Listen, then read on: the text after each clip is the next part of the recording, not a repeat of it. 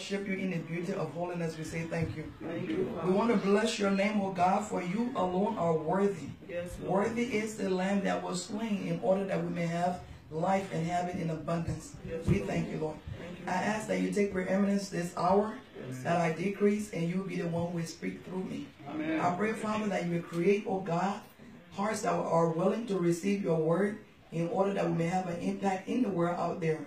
I want to say thank you, Heavenly Father. You take preeminence and let your will be done. In Jesus' name we pray. Amen. Amen. A commitment to the vision. When God called Moses, after he had struck down the Egyptian who was beating the Hebrew slave, and he struck and killed him, he thought he did a good thing. Okay? But it was not welcomed by his brethren, who saw him as a prince in the royal household. Alright? And so he had to flee for his life when it was brought to Pharaoh that he had killed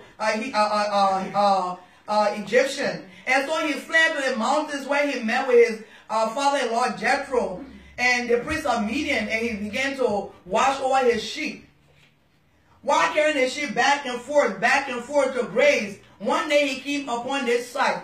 I believe this site was always there of the burning. The fire was there, but the bush was not being burned. But this day, I believe he opened his eyes, and that's why he saw the burning bush. Amen? We say the burning bush, but the bush was not burning. That was the marvel. There was a fire, but the bush was not burning.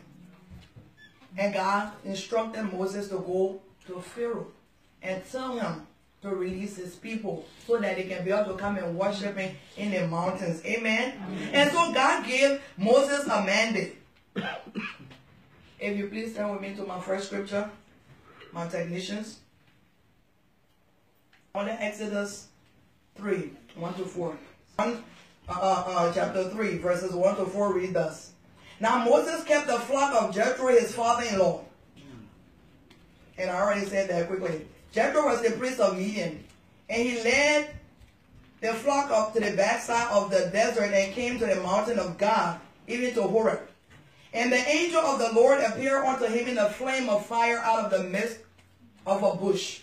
And he looked, and behold, the bush burned with fire, and the bush was not consumed. And Moses said, I will now turn aside and see this great sight, while the bush is not burnt. And when the Lord saw that he turned aside to see, God called unto him out of the midst of the bush and said, Moses, Moses. And he said, here am I. Amen? Amen. It was a marvel. God didn't call Moses until Moses turned. Amen. Amen? That's how many of us are in this house today. We see, but we don't see. We hear, but we don't hear. Why? Because you can hear a sound, but unless you're listening, you will not be able to distinguish what is being said in what you've heard. Amen? Amen. There is hearing and there is listening. You hear me? All of y'all hear me, right? But there are people here who will take something out of what I'm saying today. Why? Because they've decided to listen and take out of what I'm saying what they feel will help them in their journey. Amen? Amen. And so Moses decided to turn aside from carrying the sheep where he normally carried them to graze and to go and see while this bush was being, there was fire, but yet and still it was not burning. There was fire, but it was not burning. Based on this, God saw that Moses was interested in what he showed him. That's when God knew that the purpose for which he had called Abraham from his father's and mother's land and said, I will send you to a land where your people do not know you, where your people did not come from. But when man came in and did what he wanted to do, it kind of brought God's vision to a stagnancy. But here Moses was, and God knew that the vision had not yet died. Amen? Amen. God turned around and called his name. God knew who Moses was. Amen? God protected Moses while he was still in the womb of his mother. Yes. Amen? Amen. God took Moses from amongst the children that were being slaughtered and took him into the house of his enemy. How marvelous is that? God took you from a place of nowhere. The person that wants to destroy you, God brings you into this person's bosom and say, lie down on that bosom. Because as long as you are here, they will not be able to harm you. Because I have entrusted you to Pharaoh. Amen. And not only to Pharaoh, but he gave him to the daughter of Pharaoh who had no other children according to the word of God. So she doted on this young child. She loved him, and he was brought up with the best trainers. He was taught by the best teachers. He was on equal par with the prince of Egypt. Amen. Amen. Even Pharaoh loved Moses even more than he loved his own son. Amen. Yes. Moses was in line for the throne of Pharaoh. But that was not God's plan for Moses. Moses saw the Hebrew slaves.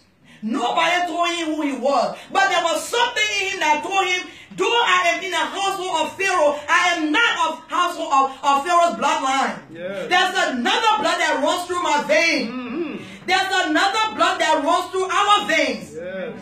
Because why? God predestinated us. Before the foundation of the earth was laid. Amen. Amen. He predestinated us because he knew that he loved us. And because he knew that the arch rival was going to come and try to bring a division between us and God. So God laid a plan, and that was the bridge Christ Jesus. Amen. So when Satan came in the garden and came about and led Eve away, and she in turn led Adam away. That fellowship, you know, God is so good. There's confirmation in everything that we do once we are doing it in accordance to God's will. Amen. This morning when Bishop was teaching, he said something.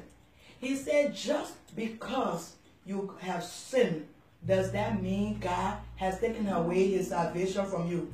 No. Your salvation is still there, but the fellowship is what is lost. My name is Lorup Hunter. Though I am not married, I'm always going to be known as a massacre.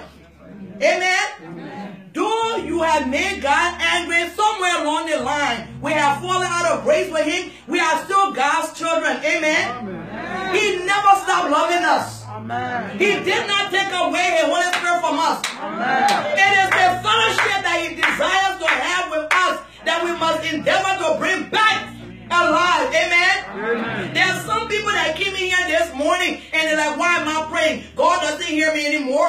I laid in the bed of iniquity, so God doesn't have fellowship with me anymore. But I want you to know that you can reaffirm your commitment.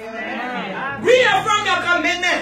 Amen. Do not sit idle. Do not become stagnant. Do not listen to the voice of the enemy in your ear that makes you feel like you are of no consequence. That your life does not matter.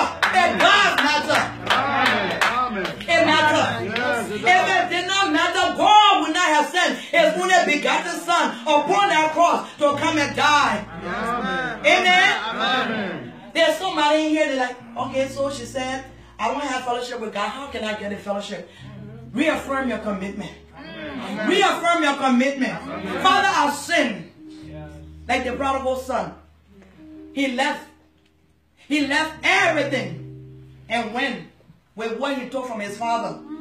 And the Bible says he squandered it foolishly. He enjoyed himself to the point where he came down where he was asking to eat the scrap that they were feeding the pigs.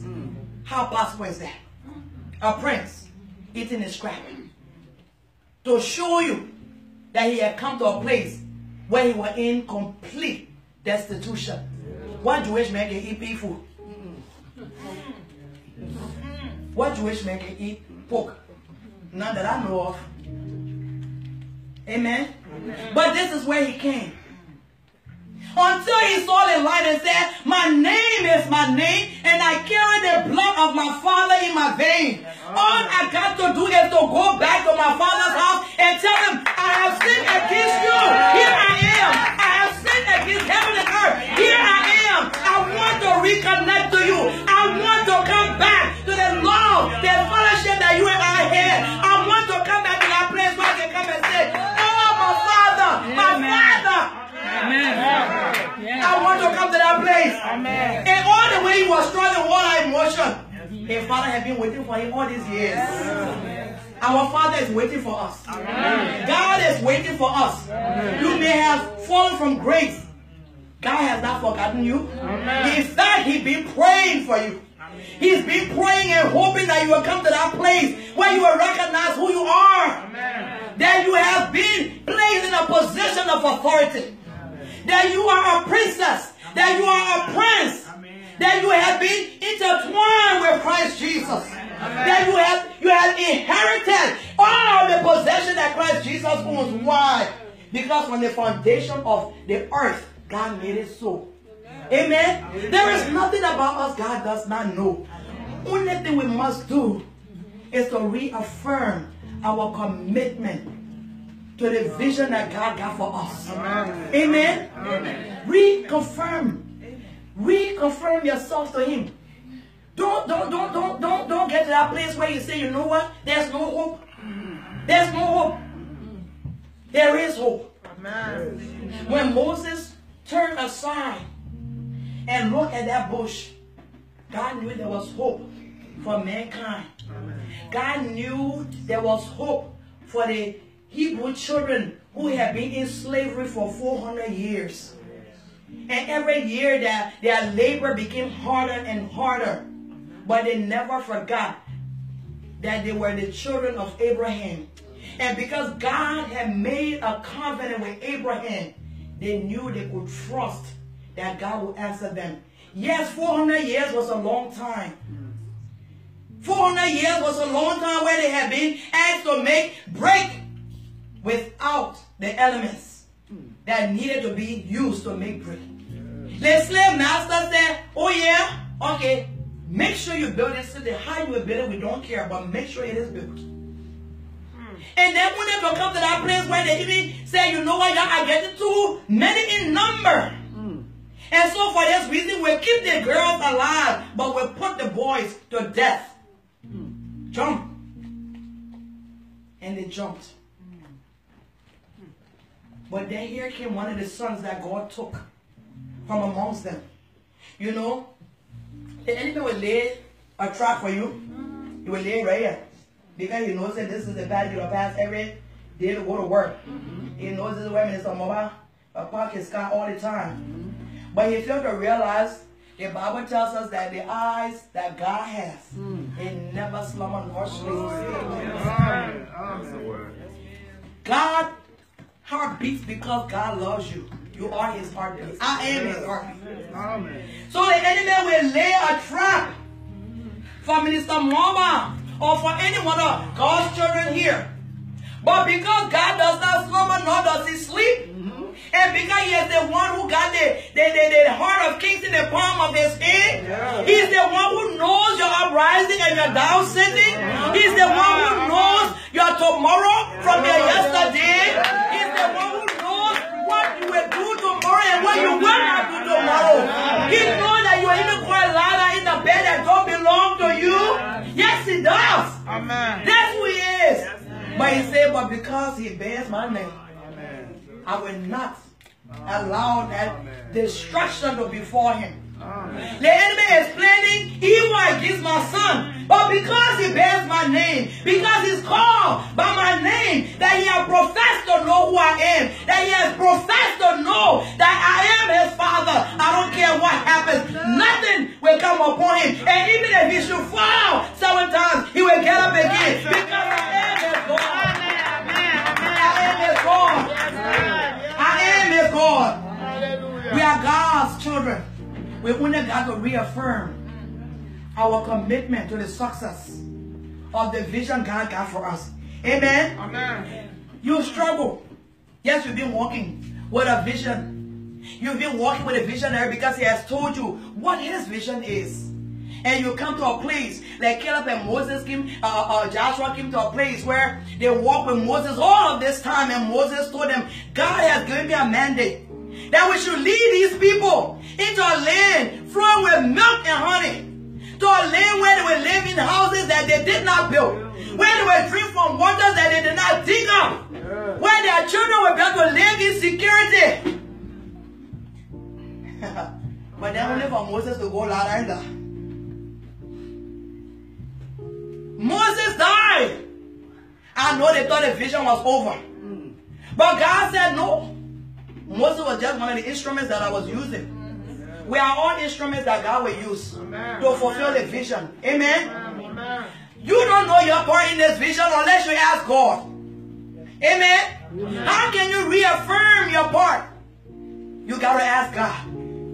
As you are listening to me, ask yourself, Lord, I am of this house. This is the vision. And that is to win the lost at all costs. Amen. Amen. To win the lost at all costs. What Brother Dama is speaking to me, I must win Brother Dama at all costs. Amen. I went and knocked at his door. He refused to open the door. I must win Brother Dama at all costs. Amen. You know one thing I like about American military, especially after I watched Saving Private Ryan. Who here now watched Saving Private Ryan? I think that's one of the best movies ever made. A family, I believe it was 4 boys, 4 sons, all in the military. 3 died, 1 remaining. There was a God-fearing man who was sitting at that desk that realized the people have lost 3 sons to our country. There's 1 more remaining. We got to do something. And so they reach out to all the people in the powers that be. And they said, where is he located right now? He was in the thick of some battle somewhere.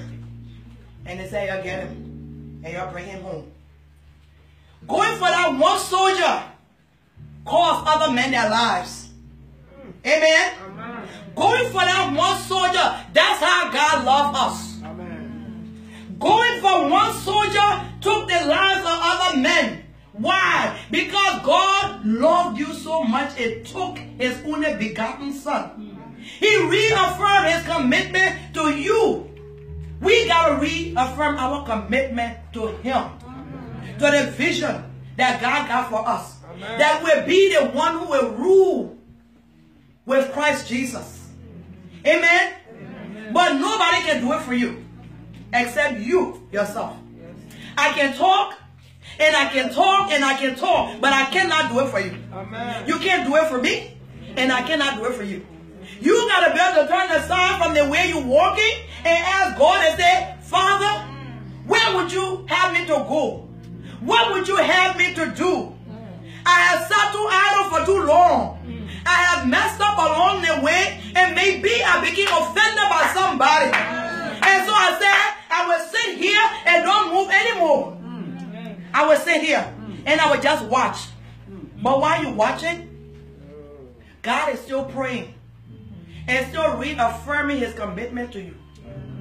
Amen? Amen. While we are sitting and waiting for somebody else to fall, God is still praying for us to come to that place when we wake up from our slumber. When we wake up from our slumber and be able to step up and be counted worthy to take up our assignment to move forward. Amen. Amen. Amen. Let us reaffirm our commitment. Amen. Praise the Lord. Amen. Praise the name of Jesus. Amen. Praise the name of Jesus. Amen. Hallelujah. Amen. So, let me just let you know. Reaffirming your commitment does not mean just coming standing up here and saying it with your mouth. No. It means actively being involved in doing what needs to be done. If it is to sing, giving God your best. Amen. Sing. Even if you're the only one up here. Because as you sing unto God, whether your voice sounds like mine, God will make sure it sounds like the voice of an angel. Amen. Amen. If it's to sweep, commit yourself to sweeping. And know that God sees what you do in secret, and he will openly reward you. Amen? Amen. If it is to be able to bring a cup of water for the man or the woman of God, make sure you bring it and do it with sincerity while praying for God to protect your the servant that he has called to be a shadow, a protective shield over you. Amen? Amen. Reaffirming our commitment to the vision. Reaffirming your commitment to a vision. The vision can only live as long as you're willing to fan the flame so that the fire don't die. Amen? We all got power in our hands. We are all members of one body, but we all got something in us that the other person might not have. But together we can make it come alive. Amen? They got a medical doctor. But do you know that doctor alone cannot heal a patient? He needs a nurse. He needs the anesthesiologist. He needs the orderly to be there. He needs somebody to be handing him the different instruments that he needs. Though he is a surgeon, he needs the technical man to put the camera in the person's body to be able to see what he needs to do. But as a team, they are able to save lives. But if that doctor goes in there and says, because I'm the doctor, I don't need anybody. What do you think will happen? Chaos will erupt in our operating room. That's how we are in this body of believers. There's no one person that can do all things in the body of Christ. Amen. As a group, we must get up and reaffirm our commitment to the vision. Amen? Amen. You may not be of this house. You may be from another house. I hope I'm talking to you through the Holy Spirit. Amen. There may be something that you have become disgruntled about. You know, the other day somebody was talking to me and said, you know, our pastor wife should already get on our nerves. When we go to her and talk to her, by the time we say something to her, by the time we turn our back, it's all over the place. So I said, why don't y'all meet with her and talk to her and let her know?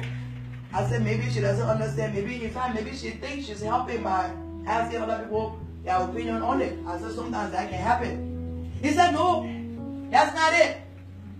I'm no longer going to that church. So I asked the person, I said, what is your part in the church? And she told me the part she plays. So I said, but I don't think that's a good idea. I don't think you should stop going because there are people who look up to you in the church.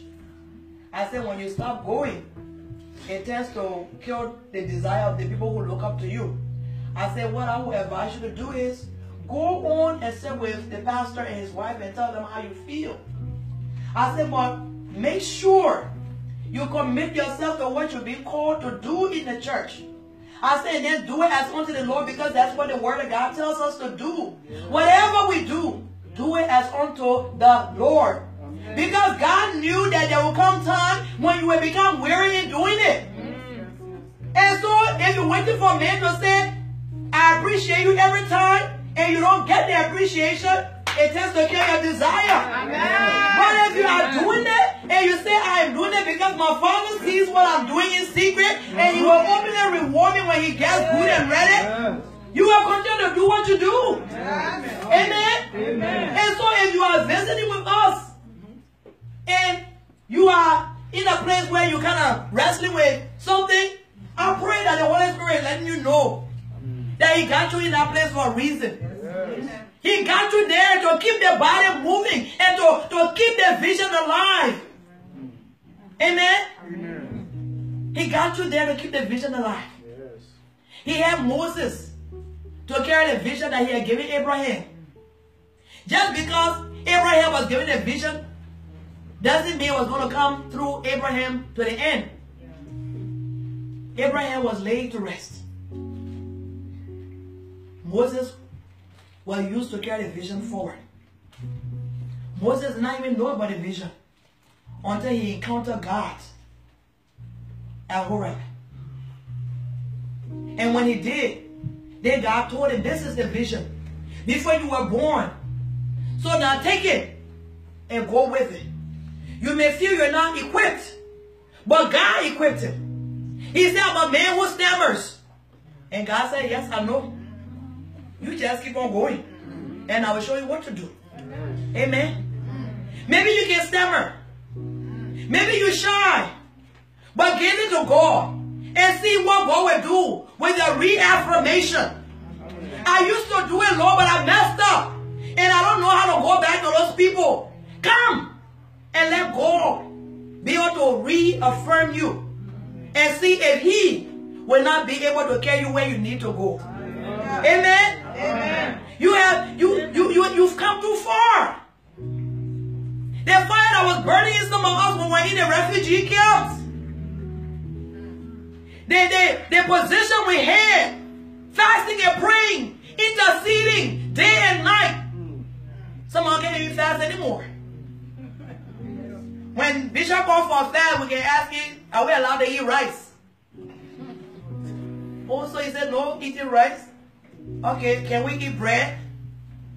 But back then, when they said fast and pray, you knew right away it was dry fast, 7 days. No question asked. Because why? There was a situation that hit. Let us go back and reaffirm our commitment. Whether it is our spiritual walk, let us reaffirm our commitment. Whether it is in our private lives, to our partners, to our relationship with each other, let us reaffirm our commitment. I heard you, but I'm willing to reaffirm my commitment to the success of our friendship. What is it that I need to do? What is it that we need to ask the Holy Spirit to do so that we can be able to become even stronger than ever before? In order to come out successful. We failed last time. Yes, we did. But failure does not mean finality. It's just another opportunity to reaffirm your commitment. Amen? Amen. If you're sitting here today and there are situations that you are struggling with, you may not know how to face it. You don't even know how to talk about it. I'm here to let you know that God has made it possible. God has made it possible for us to be able to talk about it and to be able to come to that place where we can say, yes, Lord, I see clearly that I need to come back home to you. In order for you to use me. In order for you to use me in this house. In order for you to rebuild my friendship with people who I've since walked away from. To rebuild foundations that I thought could not be rebuilt any longer. I thought everything was lost. But you show me that no, it's not lost.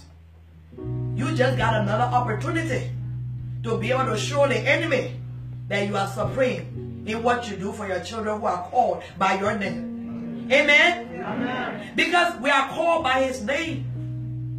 He never wavers in His commitment to us. It is us who don't waver when we don't get what we want. Or we think we know what we want. And He's not falling in the line with our plans. Then we turn away. Amen? Amen. Let us reaffirm our commitment. God has always, through our scriptures, reaffirmed His commitment to the people who are called by His name. He said, they are my chosen people. They are my chosen people. If you read the book of Ephesians in chapter 1, from verse 1 all the way down to 6, you will see where he tells you that you were predestinated. Before the foundation of the world was laid, God chose you in the beloved, in Christ. We are Christ's inheritance. We are chosen by Him. We are not a mistake.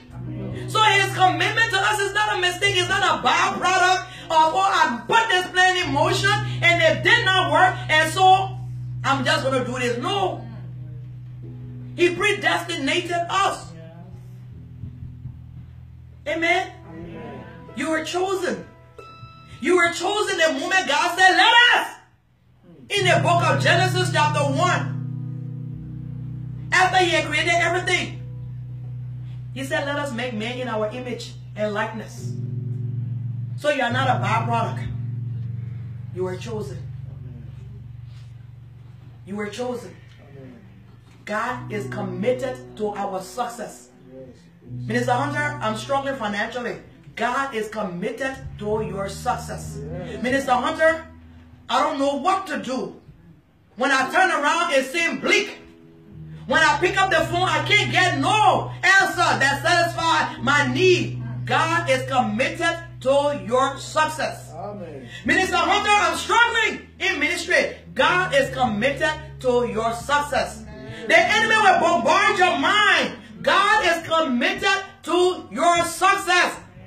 All we got to do is to reaffirm our commitment to God. Amen. For the plans that God got for us. Amen. That God got for us in our ministry. Your ministry may not be as large as Bishop Larkner. It may just be one thing. But God is committed to the success. Your ministry may be to your spouse, your children, to making sure your children succeed where you did not succeed education-wise. God is committed to your success. Amen? If you're here this hour, I didn't plan to preach long, but I pray that the Holy Spirit provoked you.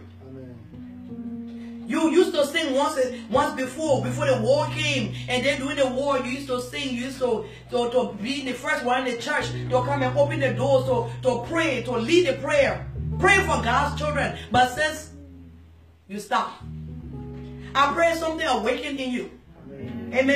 Amen. Maybe you used to be the one 24/7 intercession on behalf of God's children, but you become disgruntled, and so you stop. Reaffirm your commitment. Amen. You used to be the one who used to calm the storms when it was raging, and people would depend on you when they will call you and say, there's a situation that's rising up and I don't know how to deal with it. Reaffirm your commitment. You used to be the one that would say, let us gather and let us pray, but you stopped. Reaffirm your commitment. You used to be the one who used to make sure the man or the woman of God had what they needed with nobody knowing what you were doing. But you sensed that. Why? Because you became disgruntled about something. Reaffirm your commitment. You used to be the one who used to gather the teenagers together and say, I will guide them because I got a gift to be able to talk to them and let them open up to me so I can be able to help them. But you stop. Reaffirm your commitment. You used to be the one who used to walk around the church and look and see what needed to be done. But except Sunday now you come. Reaffirm your commitment. Reaffirm your commitment to the success of the work God told you to do when there was nobody but you and God. But because you decided to go your own way, and so you stopped hearing Him. Reaffirm your commitment. If you're here and some way, somehow you turn from looking at the bush that's burning, but yet